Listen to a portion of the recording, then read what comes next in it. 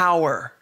What do you think when you hear the word power? If you're like most people, the word power may be a slightly dirty word, like networking or sales. Power? Power for all? What the heck does that even mean? Let's do this. Let's talk about talk. Welcome to Talk About Talk, episode number 129, Power for All. I hope you have an open mind, because after you've listened to this episode, you're going to have a very different idea about what power can and should be.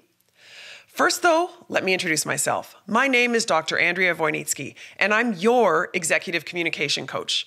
Please call me Andrea. I'm the founder of Talk About Talk, where I coach communication skills to ambitious executives to help them elevate their communication, their confidence, and their clarity, so they'll get noticed for the right reasons, and ultimately, they'll get promoted.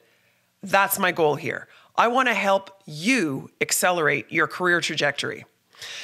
If you go to the talkabouttalk.com website, you'll find many resources to help you out. There's information there about coaching, online courses, corporate workshops, the archive of this bi-weekly podcast, and I really hope you'll sign up for the Talk About Talk newsletter. That newsletter is your chance to get communication coaching from me every week. Every week, I choose one communication topic, and then I coach you on 3 things related to that topic. Always the power of 3. All right, because you listen to this podcast, I'm going to guess that you have a growth mindset and you probably read a lot, or at least you try to. Recently, when I was browsing in Audible, I came across this book, Power for All, that was written by one of my favorite colleagues at the University of Toronto, Professor Tiziana Casciaro. Of course, I downloaded and I devoured it right away. And after I finished the first few chapters, I decided to email Tiziana and ask her if I could interview her for this episode. Here we are. I love this book. Lately, my strategy for consuming books has been listening to them. I listen when I'm getting ready in the morning, I listen when I'm going outside for a walk or I'm gardening, and I even listen when I'm in my car. So I managed to get through a lot of books. And when I find one that I really like this one, Power for All, I usually go to the bookstore and I also buy a hard copy of the book. And then it's easier for me to reference back to it. And of course, I'm happy to support my favorite authors. Anyway, I am really excited to have reconnected with Tiziana and to share our conversation with you. Whether or not you decide to buy the book and read it, you will learn a lot in this episode. Okay, let's get into this. I'm going to start by introducing Tiziana right now, and then we're going to get straight into the interview.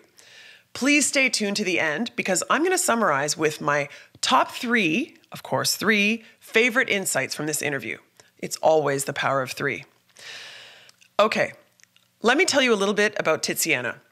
Our careers have crossed paths twice before. Years ago, Tiziana was on the faculty at Harvard Business School when I was a doctoral student there. And then we both served on the faculty at the University of Toronto, where she's now a professor of organizational behavior and the Marcel Desautels Chair in Integrative Thinking. Tiziana is originally from Italy, as you will hear from her beautiful accent. She received her BA from Bocconi University in Milan, and then she earned her MS and PhD in organizational science and sociology from Carnegie Mellon. Her research on organizational networks, professional networking, power dynamics, and change leadership has appeared in the top academic journals in management, psychology, and sociology. And she's also received distinguished scientific achievement awards from the Academy of Management. Yes, Tiziana is a smart one, and her research is making an impact. Thinkers 50 recognized Tiziana as one of the 30 thinkers most likely to shape the future of how organizations are managed and led. She regularly publishes in the Harvard Business Review, and her work has been featured in The Economist, The Washington Post, The New York Times, CNN, Fortune, and Time magazine. In this episode, you're going to hear our conversation about the book that she co-authored with Professor Julie Battilana, who serves on the faculty at Harvard Business School. The book is called Power for All, and the subtitle is How It Really Works and Why It's Everyone's Business. Like I said, this award-winning book is going to change how you think about power. Thank you so much, Tiziana, for joining us here at Talk About Talk to talk about your book, Power for All. Thank you for having me, Andrea. I'm so excited for this conversation, Tiziana. I want to start with a definition because different people have different things in mind when they think about power. So can you define power for us? Absolutely. And you're right that the definitions abound, and we have to pick one that helps us the most. And my wonderful co-author, Julie, and I picked the following. Power is the ability to influence the behavior of others. So influence is kind of embedded in the definition of power. And what makes it comprehensive, that definition, is that influence can take multiple forms, some benign, like persuasion, where I influence you by depicting a future, a possibility, a goal, a scenario that is attractive to you and you want to kind of hop on. And I influence you because you want to be there. And influence can also be a little bit more malign in the form of coercion, where I influence you, I change your behavior by force because I make you. And all of that belongs under the umbrella of power. Okay, so you brought up influence, which was going to be one of my next questions, because I want to compare power to some other terms that we throw around when we're talking about similar things. So is it necessary, if there is power, to have asymmetry? Not necessarily, no, because power is relational by construction, meaning I don't have power in the absolute. I have power relative to someone in a specific context. This is a really very, very social definition of power. So if you think about where does this ability to influence others come from, where does power come from? It comes from my having something you want or need, and you needed me to get it, such that it's not easy for you to get access to that thing you want from someone other than me. In that sense, I control your access to something you want, and I can influence you because you depend on me to get that desired thing. Got it. So in that sense, that's right. In that sense, power can go both ways, such that I may have something you want, and it's hard for you to get it elsewhere, so you depend on me. So that's okay. But we're not done in understanding our power relationship, because you could also have something I want. And I also may find it hard to get it from people other than you. And therefore, in that sense, we have a mutual level of power on each other. And it doesn't necessarily mean that I lose power if you gain some. We could both be increasing our mutual dependence. Got it. Okay. So it depends on the person, and then, or at least dyad, if not more, right? And also on the context. Absolutely. Okay. So how does it differ from leadership, or how does leadership play into this? So you can say that leadership is an exercise in influence, because you can define leadership in a million different ways.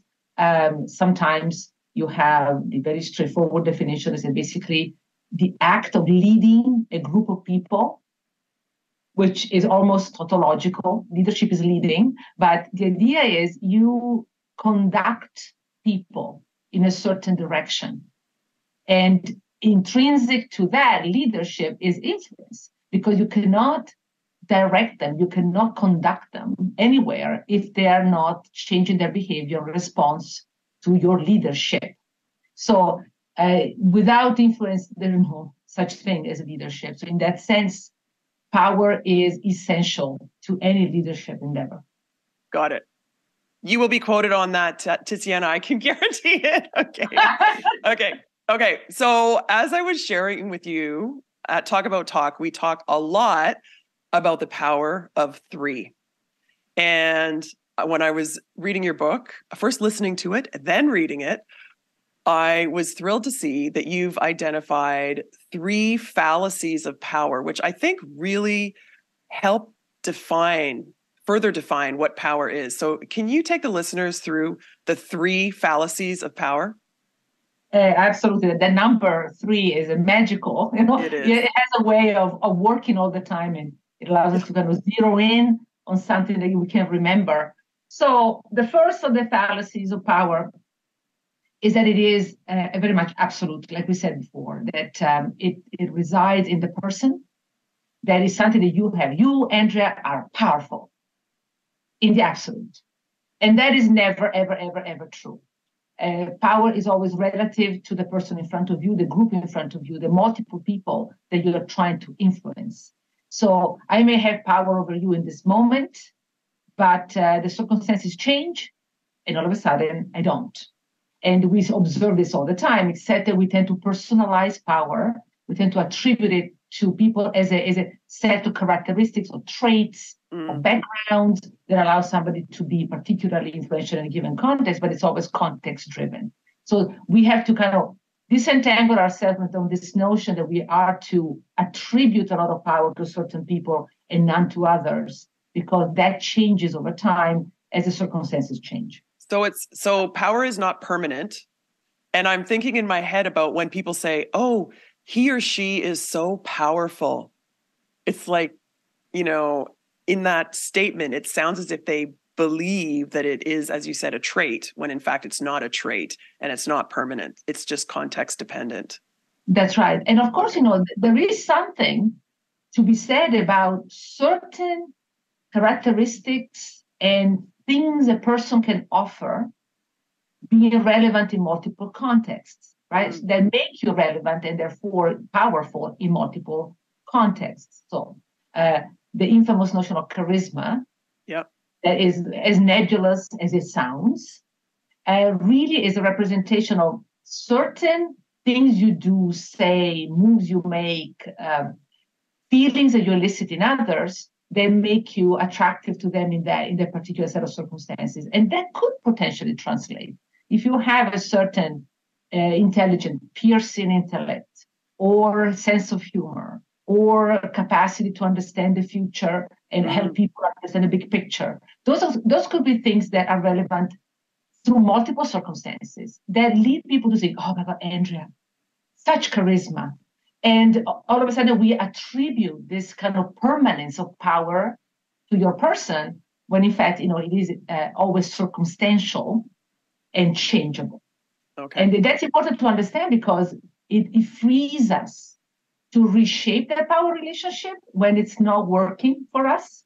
If I believe that it's a trait that's going to be with you no matter what, I'm going to be intimidated and discouraged from trying to mess around with your power. But if I go like, well, it's right now, it's in this moment that Andrea is so cool and everybody follows her. But we can change that. We can change it. I don't mean to do that to you, by the way. I'm completely happy. Go on. Very happy, very happy. But it makes us a little bit more agentic in acting on a situation because we're not prisoners of this notion that you are just it and nothing's going to change it. I can imagine that being very, I was going to say powerful, so I won't say that. That would be very, I guess, important to consider. For example, if you're in a negotiation and you have this idea, this preconceived idea that your person that you're negotiating with is powerful, right? Maybe there's a context that you can change. Okay. That's right. You can certainly open up different possibilities in finding territory that you can work within with that person without being captive of this aura. And that leads me to the second fallacy that we see all the time. People assuming that power and authority are one and the same. So you are in an organizational context, could be a company, could be a public institution, could be whatever. And there are the CEOs, there are the presidents, there are the senators, there are the EVPs. And because of their rank in the formal hierarchy, we attribute lots of power to them. It's not completely off because, of course, they have some power. By definition, if you are in a certain positional role, you may have decision-making power and control over resources I, as a subordinate, need and want. If you're my manager, you control my performance evaluation, that in turn controls my compensation, my promotion ability, my ability to land in a team that I really want to work with. So you do control valued resources that I really, really would like to have access to. In a sense, you do have power. But the things that people value are much more varied than that, such that we encounter all the time situations where you have this executive with potentially even a good strategy, a strategy that makes sense. It's good on paper, but they can't execute it. And they can't execute it because the strategy doesn't speak to what the people that are supposed to implement it really want. Right. And so they push back, and so they resist because you haven't figured out what they're after, and you're not offering it to them through this vision of yours. And you lose them along the way. So your ability to influence them wanes, basically. So this notion that power and formal authority are one and the same needs to also be thrown to the side because it captures only part of the action. There's much more that can lead you to gain power than just formal rank. Yeah, we'll get into the power mapping in a minute, but you're reminding me of some examples in my past work history where we were focused on instituting some organizational change, and we were purposefully seeking the opinion leaders, right? These are the opinion leaders who have the power. And I remember also in your book, you have the example of the maintenance workers in a manufacturing plant. They really have all the power, right? Yeah. Absolutely. They control the one thing that everybody needs, which is a working machine. Exactly. If I can't produce anything and you're paying me based on production, and these machine maintenance folks don't tell me how to fix a machine, they hoard that knowledge so that we all depend on them. And it's simple as that. Right. So we've got power is permanent. No, it's not. Power is a function of authority and formal status or rank in a hierarchy. No, it's not. What's the third fallacy? The third fallacy is that power is dirty. Power is a dirty business that is predicated on coercion, manipulation, meanness, cunning, all the bad stuff. Just like authority, it's not the case that power is never dirty. It can be. Right. It often is. And it's the version of power that we pay more attention to because human beings have to be especially attuned to the negative because the negative can kill us. So evolutionarily, we respond to negative instances of power use more than the positive. So we had the Leah Grimanis who changes the world for better by helping these homeless women. We don't even remember that, but we remember all the house of cards type people that use manipulation, right, to get ahead, to achieve their goals, and they step on everybody's bodies and they don't care. Yeah. So this is all true, but it misses some of the important facets of power that really would allow us to have the impact we want. Because power is nothing but energy. It's the energy to affect the world around you. Like any form of energy, it can be used for constructive purposes or destructive ones. A hammer is a hammer. I can use it to put a nice picture on the wall in my office. I can use it to smash somebody's head. I can use it in all kinds of different ways. It's still a hammer. So much of the decision when we deal with power is not only how we're going to get it, which is very important. Otherwise, you can do nothing. You're paralyzed without it. But once you have acquired it, how are you going to use it? Toward what? And that is more the moral, ethical dimension of it. But if you let yourself be caught in this notion that power is devious, And if you engage with it, you're going to get dirty in the process. You're going to be dragged down into the mud. Then you're never going to get to really make it part of your life. And you're going to lack the essential energy that we all need to accomplish anything. You want to be promoted, you need power. You want to change this process in your organization that you think makes no sense, you need power. You want to make your neighborhood a little bit more welcoming and safer, you need power. Everything we want to do requires it. So we better learn to take the good and create guardrails so that we don't fall in the bad quite as easily as one can when it comes to power.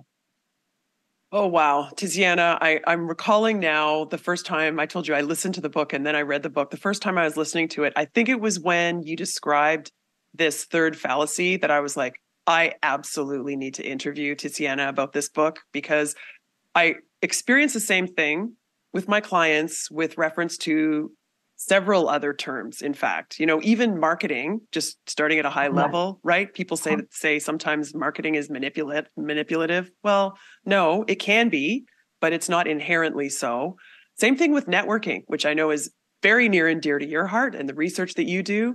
A lot of people feel icky about networking, but networking itself is, I guess, benign. It's an opportunity, right? And it can be done in ways that create good, or maybe not, but it's not networking itself that is negative. And it applies even to personal branding, right? So some of my clients, they're like, oh, that feels so manipulative. And I'm like, well, if you're telling lies about yourself, maybe, but if you're creating a narrative that's already true, that inspires you and communicates to others the truth about yourself, how is that a negative thing, right? So this, I love this third fallacy the most. If I had to choose a fallacy, this is the fallacy that I love to think about. That's and right. Focus on. You're preaching to the choir, because I feel very strongly that we allow those kinds of perceptions to be not only determining of our behavior, but they prevent us from understanding where those reactions come from. So the example of personal branding is very good, because as you said, well, if I am lying about my personal brand, that's one thing. But if it's an honest representation of me, that already changes things. And so we found the same logic with networking. So there are two reasons really why people feel icky about networking, and people do. Not everybody, of course. There's always a nice distribution of responses to any and all of these things. But a lot of people fall in this trap of finding networking aversive. One, because they think they're inauthentic in that moment. Yep. If I go to a networking event, the infamous networking event, yeah, which is, by the way, not the only place where you network, because you and I are networking as we speak right now, right? Yeah. We are reconnecting for this fabulous podcast of yours. After not seeing each other for a while, this is an opportunity for us to know what each one of us has been up to, maybe find territory where we can cooperate, we can find some learning. So there are many opportunities for you to network that are not inauthentic. But when we go to those networking events, we feel pressured to present a certain persona, a certain facade that doesn't represent us really faithfully. And that's where we feel the moral contamination of the activity. Anything that is dishonest is morally a little reprehensible. And we feel we know it. And the second reason why people feel that networking is a little yucky is that it tends to be selfish. And, I network typically to enhance my career, to enhance my prospects. You could be networking to make the world a better place, right? But not everybody does that. Let's face it, for the most part, it's a kind of self-focused activity. Yeah. And can I just interject? I have to mention one of my colleagues that I work with a lot. She's an executive recruiter named Sharon Ma Jin. she and I have coached many executives to change this paradigm of networking from being a selfish thing that we feel icky about to feeling like it's an opportunity to provide value. And once you enter into, the proverbial networking event with a mindset of generosity and adding value, it changes everything. Everything. Yeah. And that is very much rooted in this reaction that we all have, that we feel more morally worthy when we do something that is altruistic. Mm-hmm. We behave selfishly all the time. Of course we do. Yeah. But our moral setup as humans gives value to altruistic acts from a moral standpoint. Mm-hmm. So if you do exactly what you described, the notion that when you focus on giving in networking, how can I be of help to you? How can I make your life easier? How can I help you achieve your goals? How can I contribute to making your professional life better, more successful, more effective? You've changed the focus of the activity and relieve the person of this moral weight that comes with it. Likewise, if you focus on networking as something you want to do to learn, to grow, that's what I do when I go to any of these conversations, any of these lunches, any of these conferences. I always aim to meet somebody new that can teach me something I didn't know. That's all I really want. And then in the process, I might teach them something they didn't know. And then it becomes mutually beneficial, mutually enhancing. And that's where the best relationships really are. Right. The ones where, we find joy and growth and a sense of possibility in learning from one another and giving each other a little bit of support. Nobody feels guilty about exploiting anyone. No. And nobody feels useless, because we all want to feel that we have impact, that we mean something. If you want to talk to me, that's hugely enhancing for me, because it means that you find value in the things I have spent time researching and writing. You're already giving me a valued resource, which is my self-worth, or in this conversation. Is that a bad, nasty networking exploitation? Not at all. It's a mutually beneficial interaction that can make us both better. And that's very much the logic. And it comes right back to power, right? Because power is control over resources that you want. Right. And in this interaction, we both have some things that the other person appreciates, and we're simply exchanging them in a way that can make us both better. What's wrong with that? But you have to reframe it in your mind. Yeah. Yeah.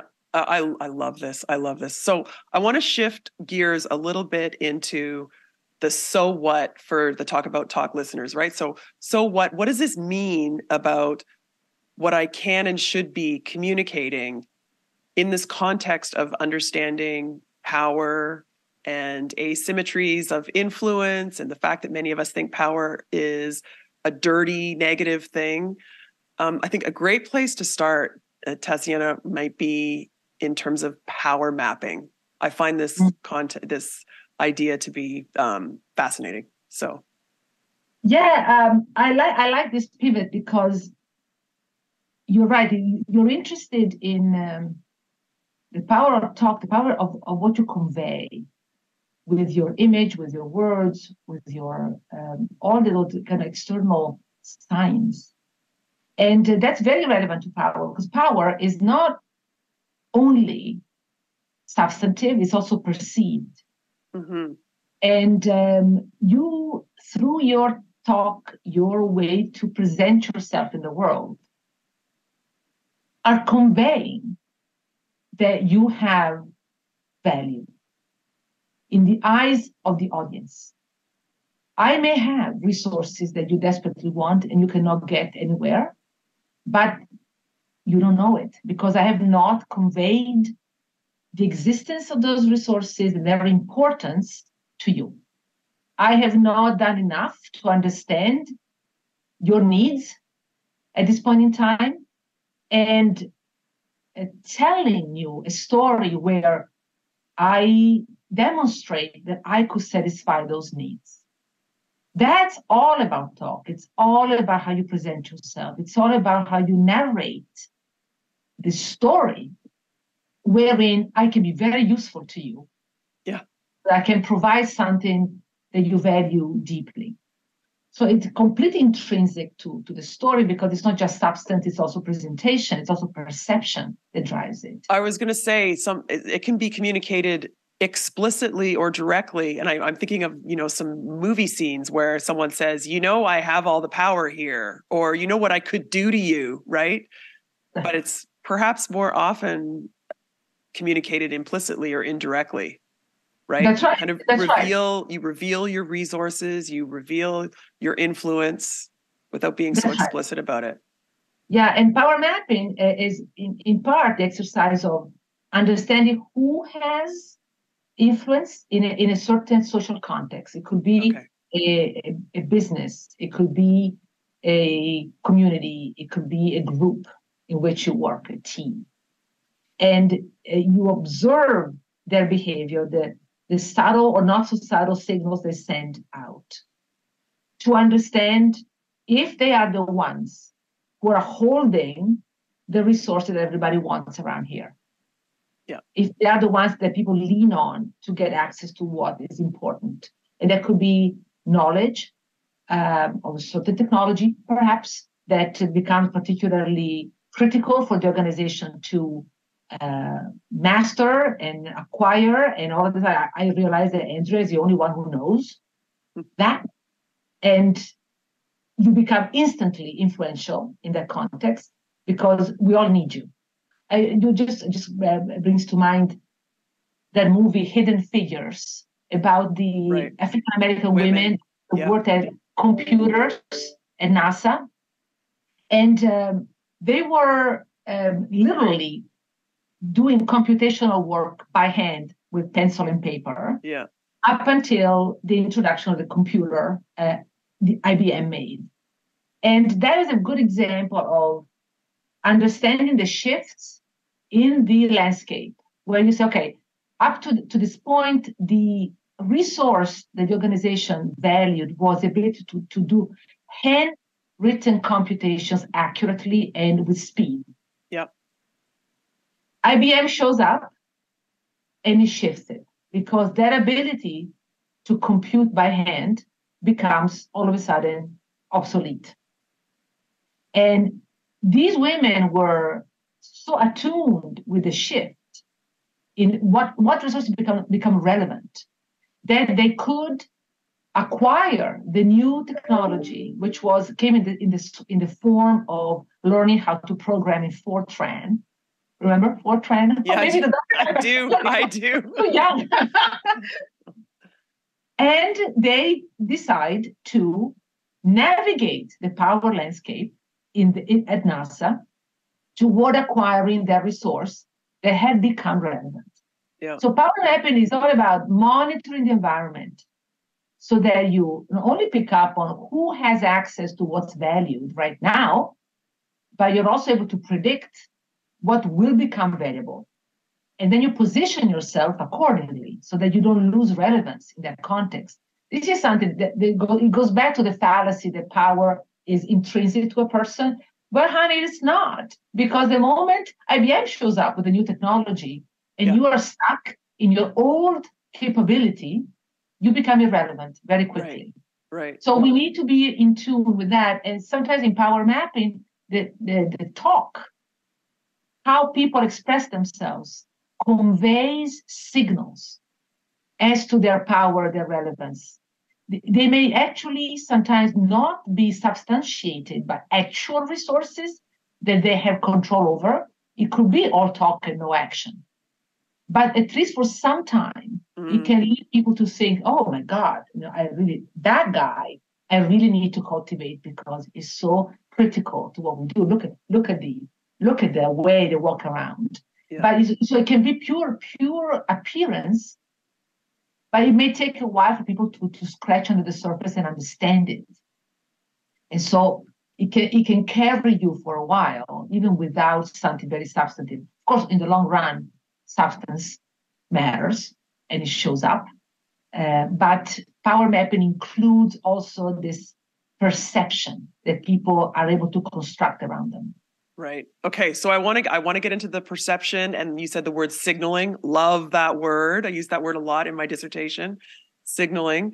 But before we do that, I just want to summarize. So in my mind, before I read your book, if I was thinking about power mapping in the context of power and social network analysis, I would be thinking of, a physical network that I would draw on a sheet of paper where I have all these individuals and I'm drawing lines with arrows of who has influence over who. And the big thing here that I'm getting is that it may be that, but it's in a specific context. And so if you're really going to use this tool of power mapping effectively or optimally, you're going to think about what the current context is and what might change.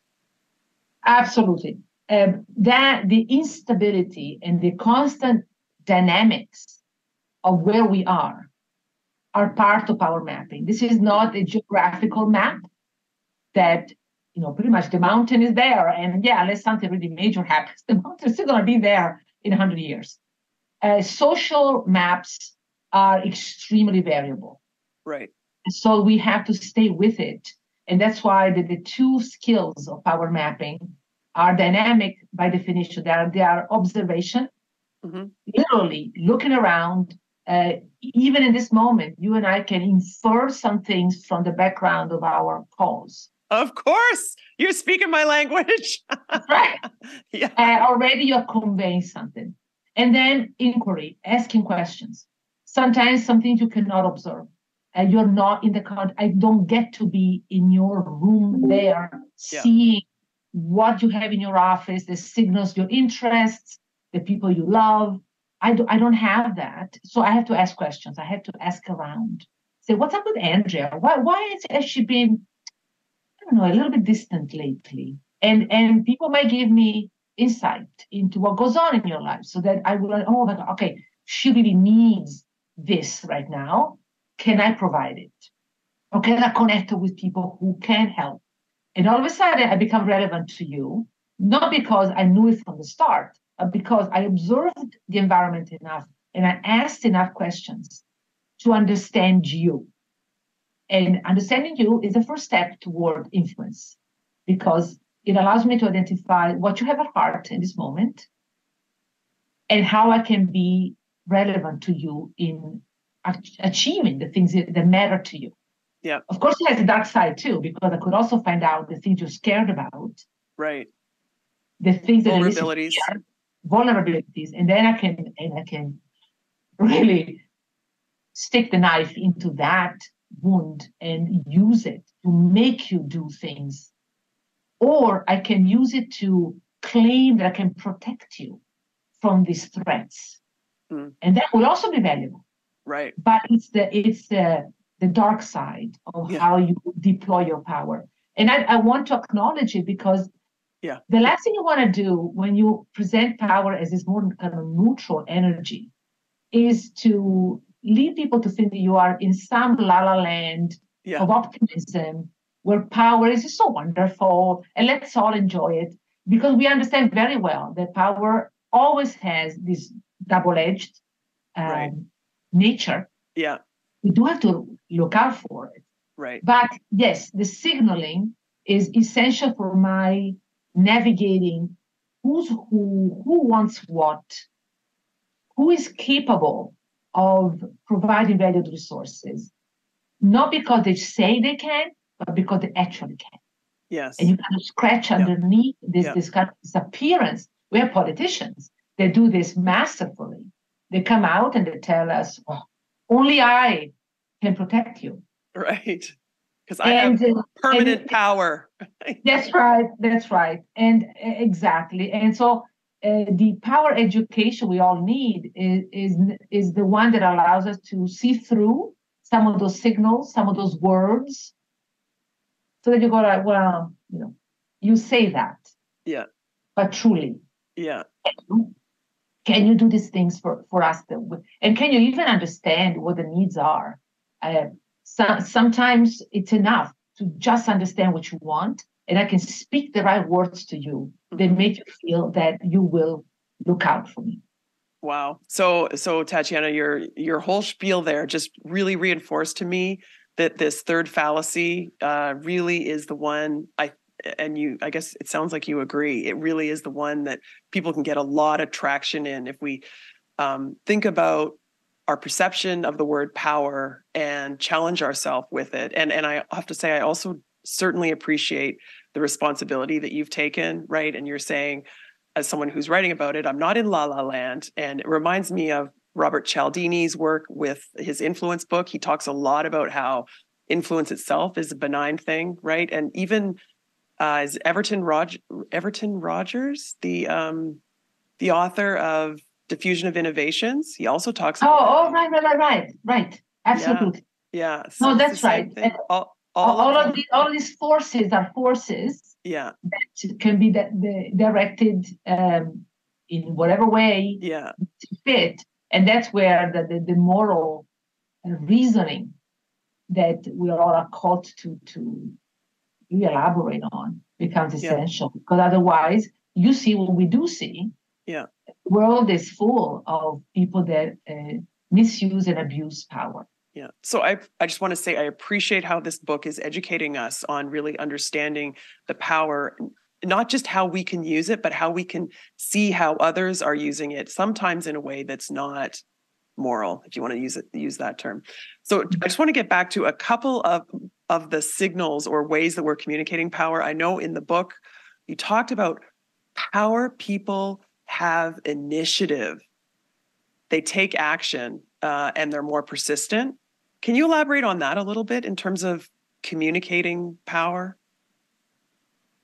Yeah, it has to do with the infamous idea of confidence that matters so much to give people the agentic sense of possibility that they can take action, that they have not only the ability but also the legitimacy to take action.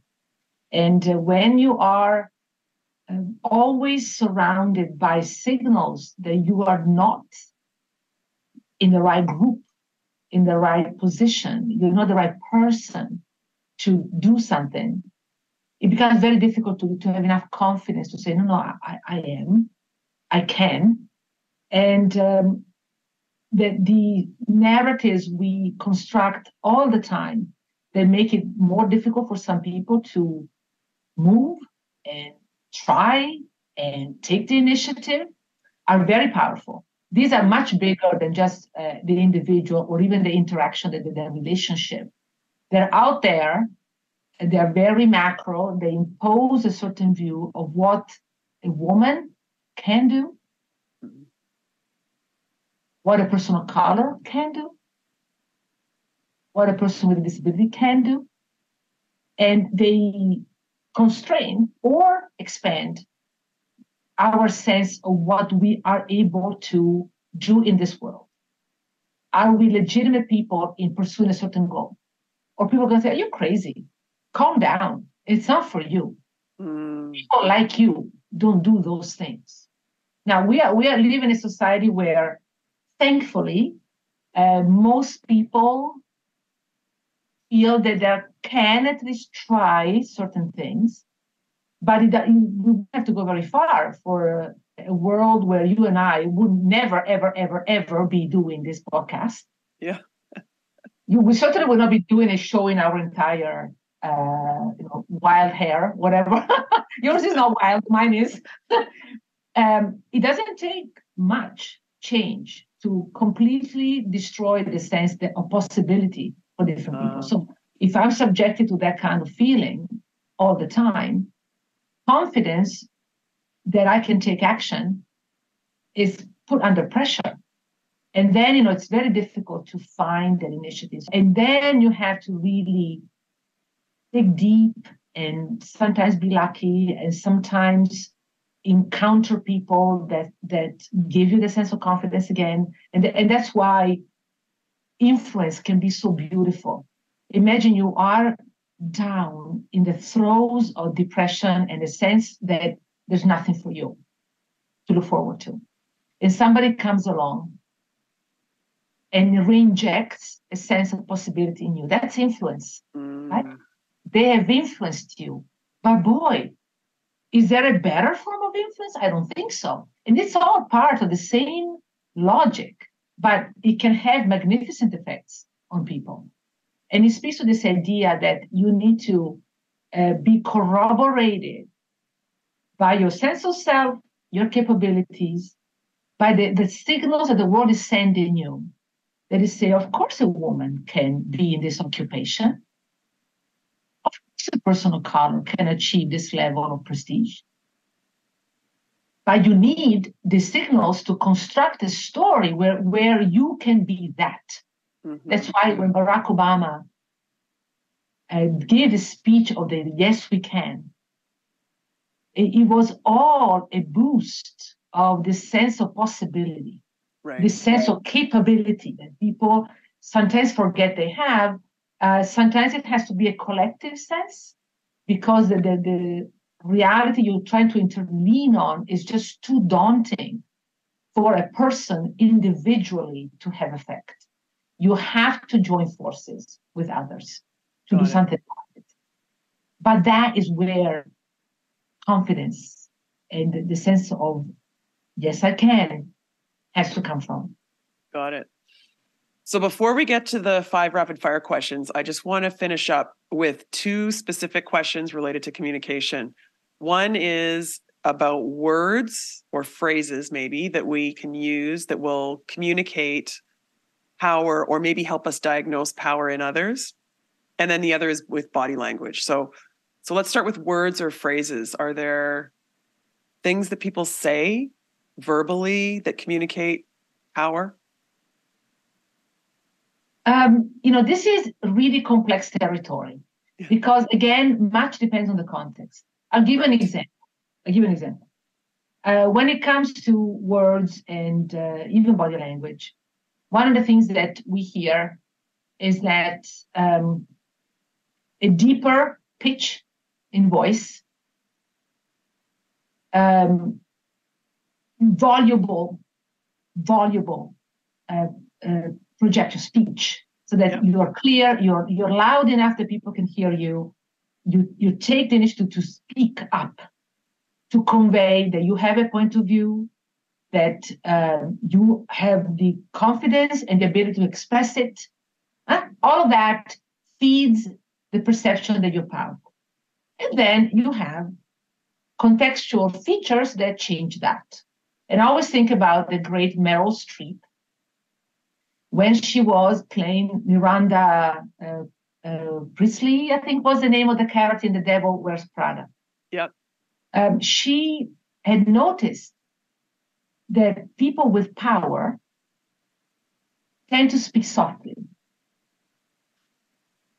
Because it is your job to listen to me. Not mine to be heard by you. So done. She plays Miranda that way through the movie. Yeah. So what are we to take away from the laws of talk to convey power? Well, it depends on the circumstances and what you're doing. So if I am middle of the road, trying to show that I've got it, I may need to speak loudly enough, confidently enough, slowly enough to show that I have it. But it much depends on how you perceive. So, for example, this whole notion of conveying disappointment and anger. Does it make you look powerful or not? Mm-hmm. It depends. Right. And in this particular case, gender is a huge determinant of the effects of conveying anger on the perception that you're powerful. If you're a man, conveying that you are very disappointed and really irritated and angry about the situation may convey that you have the standing to basically yell at us and put us in our place. If you're a woman, in most circumstances, what happens is that you're seen as hysterical if you convey anger, that you're too emotional, that you can't control those reactions, and you have to calm down. And there are spectacular examples. I will send you a picture that you can put in the episode notes of the difference in the leeway that men and women have in expressing anger as a way to convey a powerful position. So you have to be very careful about interpreting those signals. You know about those better than I do. So I leave it to you and your podcast to educate readers and listeners. What I want to underscore is that the context, again, matters a lot, and it's an interaction of the person, their characteristics, and their environment that makes a signal more or less effective. That's why it's not straightforward to say, speak more loudly or deepen your voice. It depends. If you are in Japan and you're a woman and you deepen your voice like that, you look weird. Yeah. So you have to be very careful about how the signal is interpreted in that locale. Got it. So it depends. I was going to say it depends on the context, but you're saying it also depends on the person, him or herself, right? Yes, ma'am. Got it. Absolutely. Okay, last question. Last question before the 5 rapid fire questions. I'm really curious what you think about power posing. Oh, okay. You remind me of some great conversation with Amy Cuddy. Yes. With young assistant professors way back in the day. So this is research that, again, needs to be interpreted in the nuances. You cannot kind of make a sweeping thing. So there are 2 components of it that I think have different implications for what we make of power poses. One is how I feel when I do a power pose. The other one is how I'm perceived by others after I've done the power pose.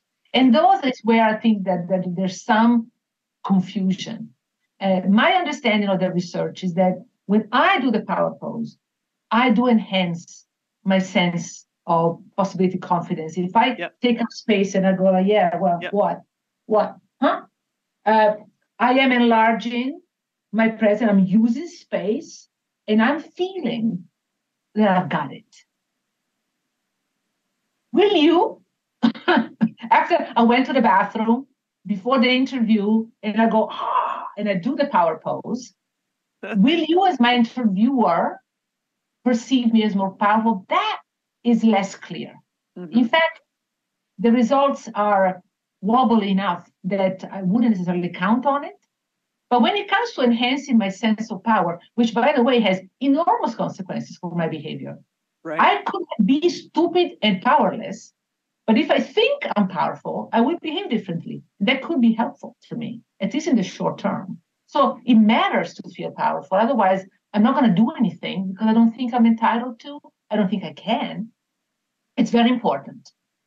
So let's listen to that side of the research without, discarding the whole idea, because I think it really does a disservice to how you can help yourself by enhancing your confidence in that moment. Yeah. So usually when I'm coaching people, and specifically, these are folks that have, issues with confidence and maybe imposter syndrome. So we do talk about power posing and in the context of self-awareness, right? Where there's internal self-awareness and external self-awareness. So internally, you want to be aware of what your body's doing because you're sending signals up to your brain. If you're acting confident, you'll think you're confident in a good way, as you said, but also external self-awareness. How are other people perceiving you? So maybe you want to do the power pose, as you said, in the bathroom before you go into the room, as opposed to in the room when you're, having an interview or an important meeting or a presentation, right?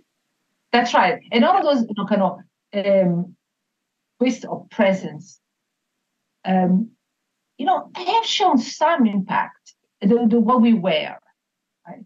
It does change the attire makes you more confident. Yes. That's why when we have these big presentations, we wear certain things because they give us a bit of an armor, a bit of a uniform of status. It's a signal that does have repercussions for our actions, how we speak, the impact we have on others. So we should not discount those presence things that Amy and others talk about. Yeah. Although we have to be careful, of course, about the nature of the scientific results, because we don't want to sway people based on evidence that is just too weak or too wobbly to be counted on. But the body of work has a lot of stuff that we can draw from. Yeah, I agree. Okay, ready for the 5 rapid fire questions? I guess so. I don't remember what they are, so you're going to have to remind me. Okay, question number 1. What are your pet peeves? Oh, God. I think lateness is a bit of a problem for me. So when I am late, I hate myself. I find it not very thoughtful of others. But my biggest pet peeve, biggest of them all, is the changes of behavior upward and downward that some people have. That is a signal of weak character and mean intention in my book. So if I observe somebody behave very, very pleasantly upward and very unpleasantly downward, those people are not in favor. Oh, wow. Yeah. You lose me very quickly when I see that. There's a saying about having your hand up, but then kicking down. Oh, it's yes, ma'am. Absolutely disgusting. This isn't very rapid anymore, but with regards to your dislike for tardiness or lack of punctuality, I read this on LinkedIn a couple of years ago, and I thought it was brilliant. It was, a quote box, and it said, "No, you're not sorry you're late. You're disrespectful and you're rude." This is when saying, "Oh, sorry," rubs people the wrong way, because exactly. You have to be really sorry. Sometimes there are, of course, reasons, compelling reasons. But it's a sign that you're paying attention to the other. That exactly, it's disrespect. And in a sense of power as this mutually enhancing proposition that we could get so much out of. Punctuality is just one sign that you didn't pay attention enough. Absolutely, well put. Okay, question number 2. What type of learner are you? Okay. Not kinesthetic. Oh, I don't think so. Visual and auditory, probably. Yes, are the two. I remember the things I see and hear. Okay. Introvert or extrovert?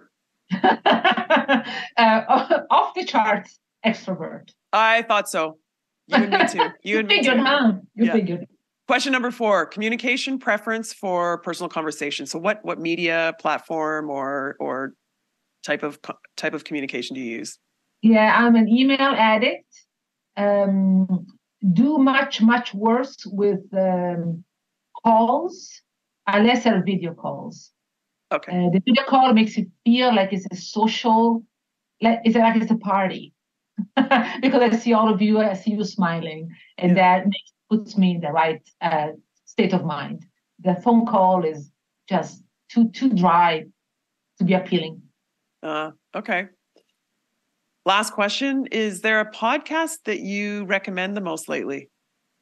Oh, man. Okay. Can I mention 3? Sure. Power of 3. Make it quick. The power of 3, exactly. I'll mention the ones that currently I'm listening to the most, but they shift over time. Yeah. One is maybe a little too obvious, is the Ezra Klein New York Times podcast, only because of the range of insights. We go from politics to science to poetry. That variety appeals, and it's typically handled in interesting ways. Yeah. I listen to Science Versus, which is a science podcast that debunks or explores different phenomena. It could be medical, scientific, whatever, and draws on the science on the subject to make a determination. It's science versus hearsay versus all kinds of misconceptions. Yeah. And they clear them for you, and they do it very beautifully and humorously. And I appreciate that combo. That's a new one for me. Yeah, no, you highly recommend it. It's wonderful. You always learn something, and it's based on actual scientific uh, exploration and research papers. And as a PhD, you appreciate that kind of evidence, particular. Yeah. And the third one is Sound Up Governance, which is a podcast by my friend and former colleague Matt Fulbrook, who became an expert in governance. He's a eclectic man with all kinds of interests, including a very good bass player. But he learned a ton about how to govern a business enterprise, family, corporate, you name it. And it has this podcast that, even though I'm not a governance person, that's not my field, it's not what I do. But anytime you are leading anything,